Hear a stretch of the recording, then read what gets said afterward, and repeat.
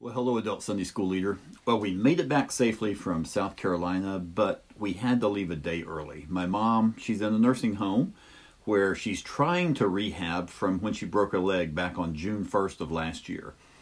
And it seems like as soon as she makes a little bit of progress, she gets an infection or COVID or something else and it sets her back. Well, while we were in South Carolina, she was taken to the ER, later put in ICU because of a really bad UTI. After 7 days, she's made some progress, but she's still in ICU. Now, in addition to that, our senior pastor is on a mission trip right now, and I'm preaching Sunday. So there have been a lot of other things taking precedence this week. So if you wondered why this prep talk is later than usual, now you know. Well, we're in a new unit. Okay, we're starting a new unit this week. It's called Being an Authentic Church. It's the first lesson. It's called Built on Christ, out of 1 Peter chapter 2, verses 1 through 12. And the point of the lesson is this: everything in the church centers on Jesus Christ. Well, since I'm preaching this Sunday and I'm not teaching again this week, this prep talk may be a little in-depth in some areas and maybe sparse in some other verses. So my apologies ahead of time on that.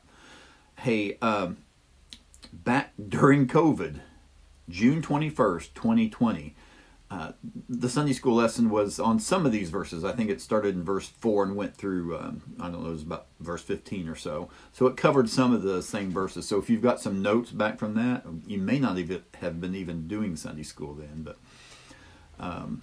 anyway, let's dig in. Now, as we start this unit on being an authentic church, let's first define what a church is. You may know this if you've been in church for a while. You probably have heard it in sermons. The Greek word is ecclesia or ecclesia, which literally means ones called out. It's people. Now, I know you've heard it said, and it's true, that we may call the place where we meet a church, but really a church is the people who meet at that place.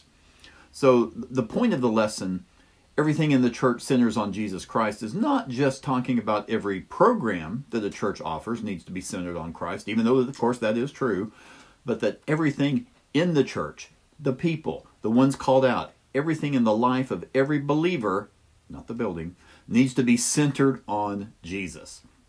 Now, realizing this makes the passage more personal, about me, not just about us, okay?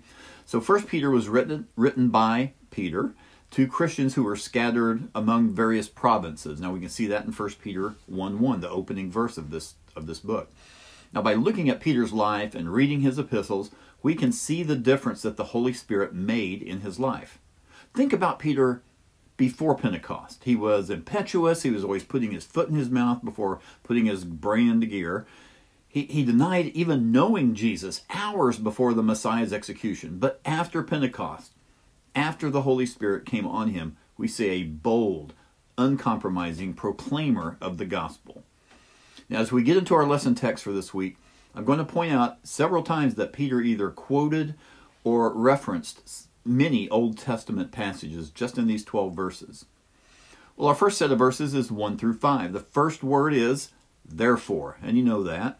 What do? We have to see what it's there for. The word therefore indicates that something was mentioned before whose consequences are defined after it. So in the last part of chapter 1, Peter urged his readers to live holy lives in reverence to God. He also reminded them in chapter 1, verse 23, that they have been born again. So since they, or now we, were to live holy lives, therefore, because of that, what do? We get rid of all malice, deceit, hypocrisy, envy, and slander. That's a good reminder, maybe even some comfort, that even the first century church had to be reminded to make a conscious effort to put to death their sin nature. It's kind of like what Colossians 3:5 says. Well, we just can't stop doing the negative. We've got to fill it with something positive. So instead of in addition to getting rid of those things, what do? We crave that pure spiritual milk. Just as a newborn baby craves the nutrients necessary to grow and mature, those who are spiritually reborn should desire the pure nutrients, God's Word, to grow in their faith. Well, verse 3 is a reference to Psalm 34, verse 8. Peter's audience has already experienced God's goodness by accepting his salvation. They have tasted it, but that's not all they need to do. Salvation isn't the end, it's the beginning. And the more we taste the goodness of God, the more tasteless that the things of the world become. Now, hopefully you've seen that in your lives, that what you once tolerated or maybe even enjoyed is now repulsive to you.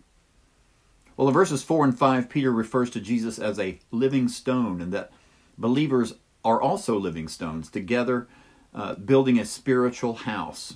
This reminds me of an illustration that I've used many times. I used to think that Christians were like bricks that comprised a wall, and that the mortar that holds us together was the Holy Spirit. Then I remember using that illustration many times. Then it occurred to me that we aren't all the same. Unity doesn't mean uniformity. We aren't all the same size, shape, color, talents, all that thing. So instead of a brick wall, it occurred to me that we're more like a stone wall, composed of differing shapes. Some are quite large and quite noticeable. Others are small, but vital to the integrity of the wall.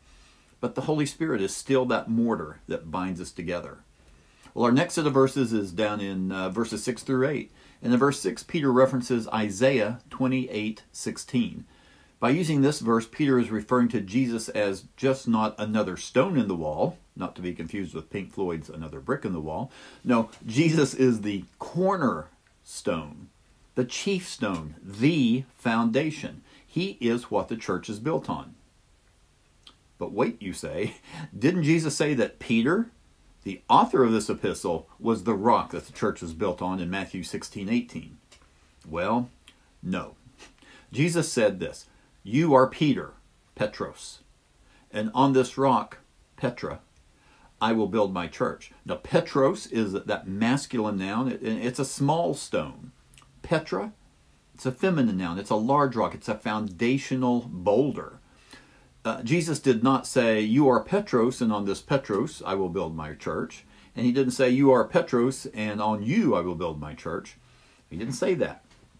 He used two different words. Now, Petra, that foundational boulder, that's the noun that's used in Matthew 7:24, when Jesus said that whoever put his words into practice was like the wise man who built his house upon a rock, built his house upon a Petra. You construct a building, you build a house on a large foundational stone, not a small rock. So what was the Petra that Jesus was referring to? Well, it was the confession that Peter made just 2 verses before in Matthew 16:16, when he said, "You are the Messiah, the Son of the living God." Everything in the church is based on the fact that Jesus is the Christ, the Messiah, the Son of God. Jesus is the cornerstone. Well, our last set of verses is verses 9 through 12. Now, in Exodus 19:6, God told Moses that Israel would be a kingdom of priests and a holy nation, which Peter refers to in verse 9. And if you're familiar with the story of Hosea and Gomer, you might recognize the reference that Peter makes here in verse 10. He says, "You were once not a people, and now you are. Before you didn't have mercy, but now you have." God told Hosea to name his children not loved and not my people. But over in the next chapter, in Hosea 2:25, it says, "I will plant her for myself in the land. I will show my love to the one I called not my loved one. I will say to those called not my people, you are my people. And they will say, you are my God." So there is another Old Testament reference. So the church, the people, the ones called out, they are built on Christ. Christ is the cornerstone. We are living stones built on that, making up the church. And since we are built on Christ, the Holy One, the cornerstone, we are also to live those holy lives. We are to live separate lives. Get rid of those things that we're not supposed to do. I know we're still drawn back to those, but let's work on getting rid of those. What is it we need to get rid of? What is it we need to stop doing? Now, you might ask that as a rhetorical question. You may not want to hear the answers people have in their head on that. But have people just think about, what is it you need to stop doing? And not just stop doing that, but what do you need to fill that in? What do you need to fill the bad thinking, the bad actions? What do you do? Well, you fill it with God's Word. You fill it with those positive things. Think on these things, whatever is pure, holy, all that out of Philippians. Well, that's all I have for this week. Next week, we're going to continue in the unit on being an authentic church, looking at Matthew 28, the Great Commission, and 2 Corinthians chapter 5, as we learn about sharing Christ. Thank you guys so much for watching. Thank you for your patience. Don't forget to pray for and with your class.